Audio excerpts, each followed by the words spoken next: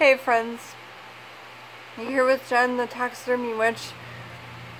It is so flipping hot where I'm at, and I feel like one way that we can beat the heat are by using colors that maybe like seem cool to us by looking at them. So maybe the colors we see in the movie Frozen, like silver and blue, or maybe the color clear, like a clear quartz, or in general ice, okay? So if you have ice in the freezer, hold it on your low back, hold it on your belly, hold it on your forehead during this heat.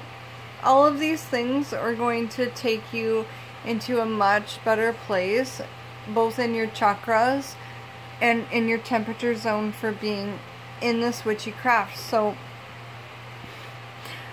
I'm so happy to be friends. I'm so happy to have a community here.